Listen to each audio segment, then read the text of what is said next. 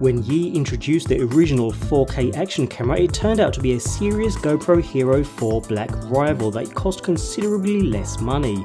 Now Yi have squeezed yet more performance from their flagship camera, and the result beats the competition yet again with their latest model, the Yi 4K Plus. Yi's follow-up 4K Plus action camera follows a very similar template to the original 4K, but upgrades its capabilities with 4K video at 60 frames per second, which is a first for action cameras. Add the inclusion of electronic image stabilization even when capturing at 4K resolutions, and that makes the 4K Plus a pretty impressive package. On the face of it, if you've used the Yi 4K, you'll feel right at home with this 4K Plus. It looks and feels almost identical. Even the dimensions are the same as the older model, measuring in at 65 by 42 by 30mm. Other than some slightly simpler branding on the front, printed on the carbon fibre-like patterning, it's hard to tell the two models apart. The lens and small status LED finish off the front of the unit, again both in identical locations. On the back is that signature 2.19-inch touchscreen used for framing your shots and navigating the menus. Coated in Gorilla Glass, it'll easily survive the odd knock or bump without worry. The bottom is also pretty much untouched, with a useful metal tripod mount, as well as a sliding door revealing a cavity for the included battery, which is the same size as the previous version, so any spare batteries for the original camera will be usable perfectly fine here, as well as the micro SD card slot. The top houses the single button on the entire device, used for powering the camera as well as starting and stopping capture, while one of the microphone pinholes moves to the side of the unit. On the opposite side we have a new addition, a USB-C port for charging and faster data transfer, which is a welcome upgrade from the micro USB connection used on the standard 4K.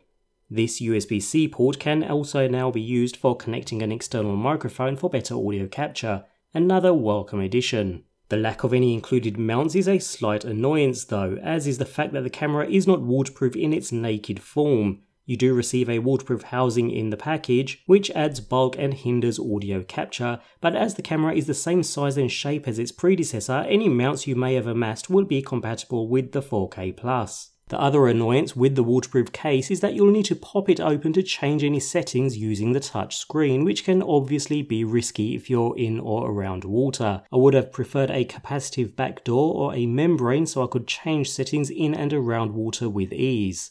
Talking of using the camera, the touchscreen is still your primary way of interacting with the 4K Plus, aside from the single shutter button at the top. The menu system is identical to the previous 4K action camera too, so if you've used that before you'll feel right at home here. There's no big evolution like the change from the GoPro Hero 4 to the Hero 5. LEDs on the front and back make it obvious when the camera is recording, and it all works as and how the original camera did, with swiping gestures providing access to change different settings. The retina display is just as sharp and impressive as the original, and the capacitive screen means no harsh pressing. The slightest of taps are accurate and responsive. The wireless control with the accompanying app is still there too, dual band Wi-Fi in fact, meaning you can toggle between the superior range of the 2.4 GHz or the faster transfer speed of the 5 GHz, and I had no issues with either.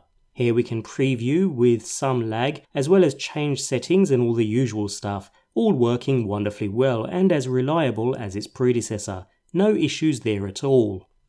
In terms of resolutions and frame rates, just like the original Yi 4K, you can still get up to 120 frames per second at 1080p and 240 frames per second at 720. The big game changer is the camera now tops out at 4K resolution at 60 frames per second, which is so far unprecedented in an action camera. Even if you don't plan on playing back your footage at such high frame rates, it gives you the flexibility for more dramatic, slower motion footage while still maintaining 4K. And this is all thanks to an Ambarella H2 SoC processor, which allows for up to 120 megabits per second video. Yi claims it delivers faster processing speeds but requires less power than its predecessor. The 4K Plus also includes a Sony IMX377 12 megapixel image sensor, which is the same as before. Image stabilization also makes an appearance at 4K 30. Of course, this isn't a patch on the optical stabilization from Sony's cameras for instance, but it's better than nothing considering 4K stabilization is not even an option with the GoPro Hero 5.